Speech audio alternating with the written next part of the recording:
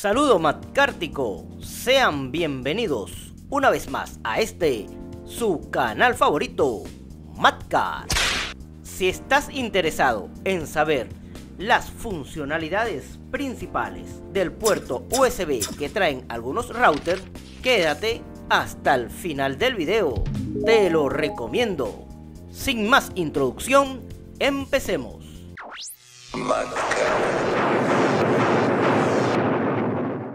Ok, MadCarr, lo primero que debemos hacer es identificar dónde está ubicado el puerto USB en nuestro router. En mi caso, yo estoy empleando un router de la marca MadCarr, modelo 𝐷GND3700 versión 2. Por lo general, los puertos USB están ubicados en la parte posterior. Fíjense, acá está. Ya tenemos los puertos Ethernet, todos estos que están acá. Tenemos el cable de alimentación, el botón de encendido y apagado, que está acá, una extensión que le hice acá para una antena externa, me ha servido bastante bien, y la entrada de acceso telefónico. Perfecto, pero el video lo vamos a centrar acá en este puerto USB. Bien, ¿para qué podemos emplear este puerto USB? Bueno, lo podemos emplear para diferentes cosas. Una de ellas puede ser para cargar nuestros teléfonos celulares. Vamos a colocarlo acá.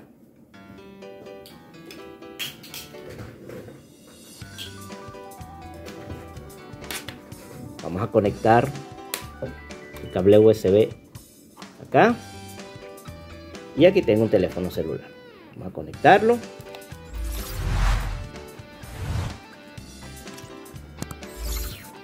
Fíjense, ahí está, cargando sin ningún problema. Vamos a desconectar. ¿Qué otra cosa podemos cargar? Puede ser nuestro reloj inteligente. También colocamos la base, conectamos el puerto USB y colocamos el reloj.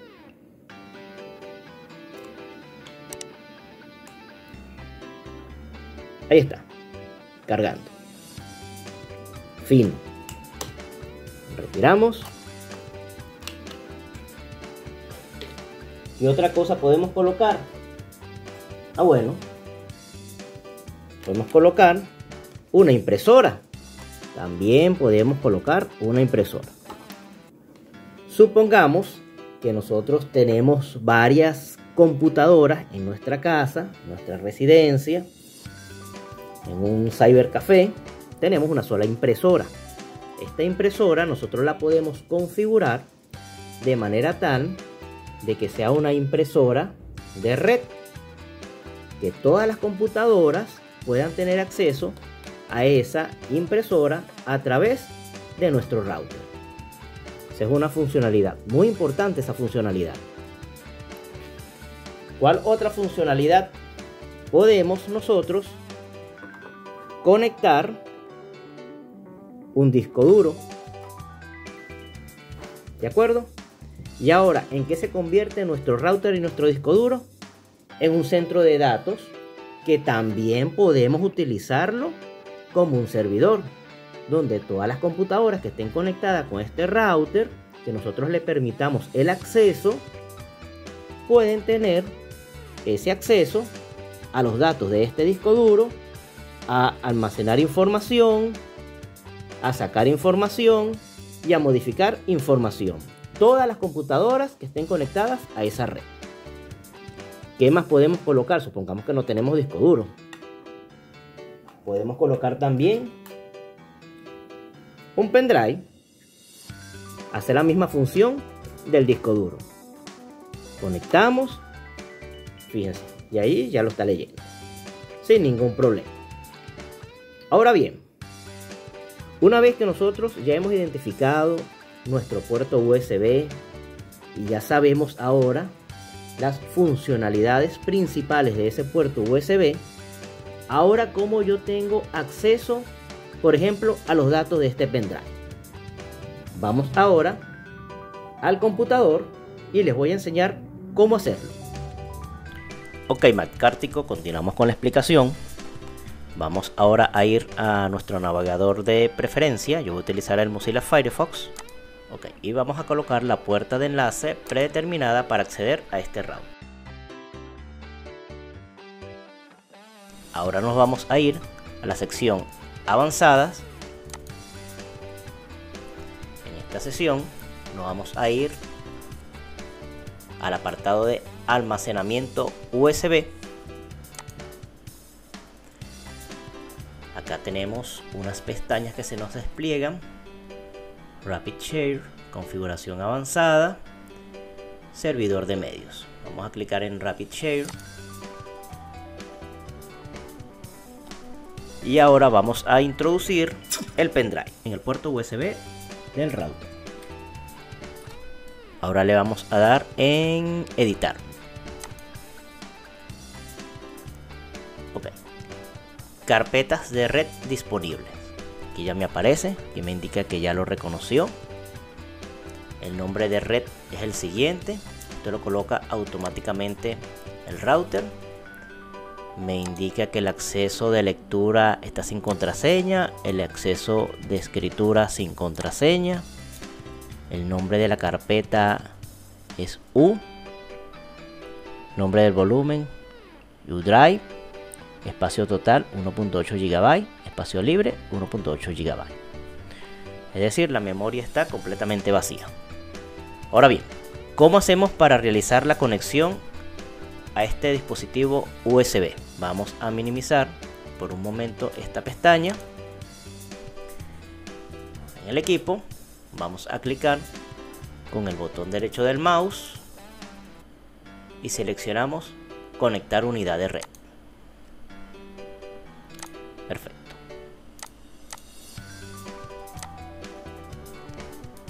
Unidad. Vamos a colocarle U.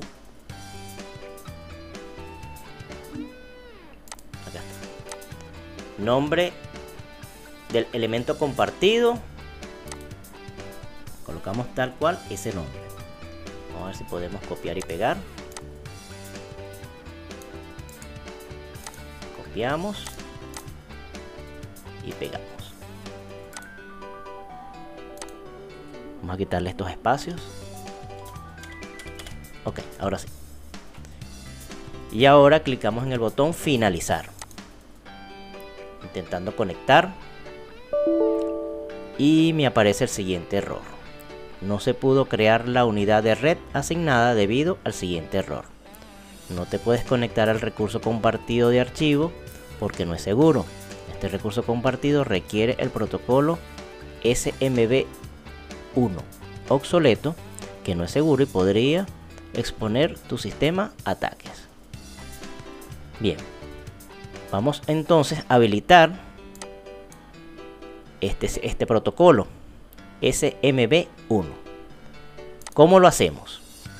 Vamos a darle por un momento, bueno, vamos a dejar esta pestaña así. Vamos a ir entonces y vamos a clicar panel de control.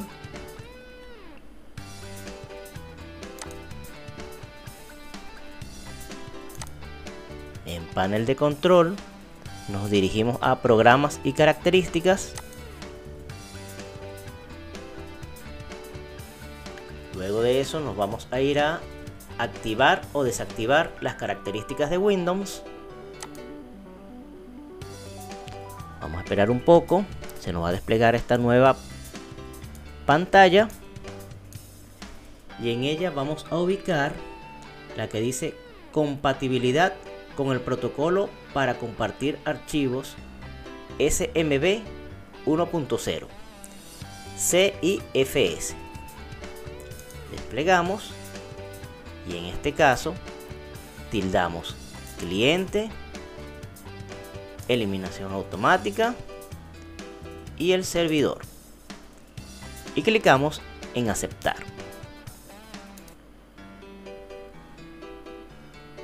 esperamos que se efectúen los cambios, aplicando cambios.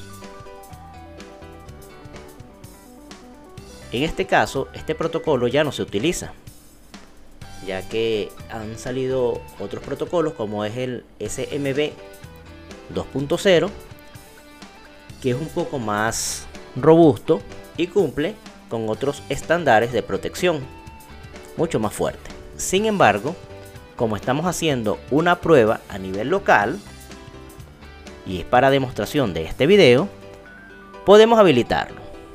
Después, si queremos, lo deshabilitamos. Esperamos que apliquen los cambios y voy a pausar por un momento el video hasta que se apliquen.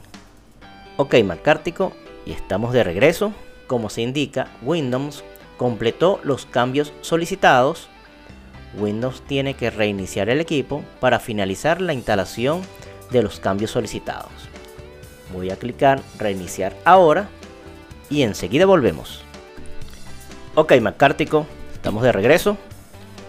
Como reinicié el equipo, entonces debo nuevamente abrir las pestañas. Vamos a iniciar con el explorador e ingresamos nuevamente al router.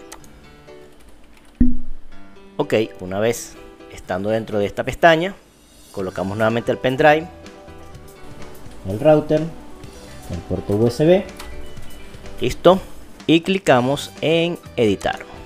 Muy bien, listo, aquí está, reconocido. Vamos a hacer la prueba de conexión con el pendrive. Vamos a copiar nuevamente esta dirección que está acá, minimizamos y conectar con unidad de red.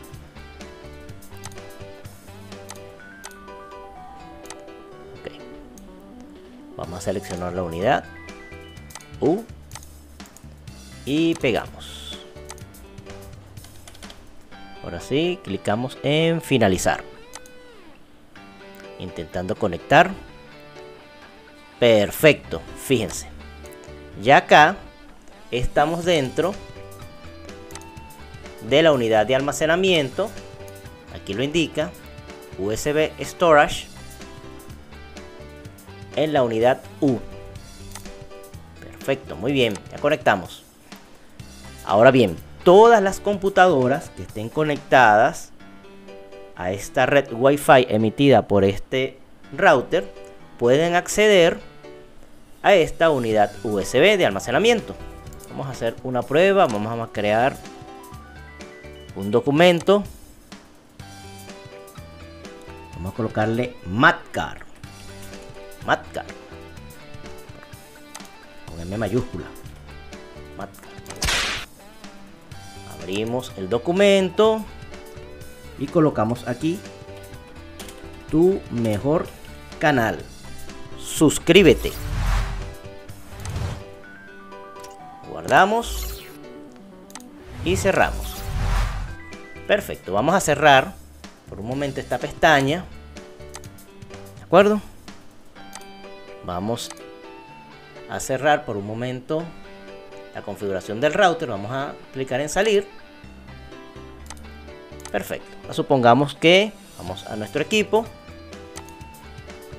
y aquí se observa unidad USB conectada a nivel de red.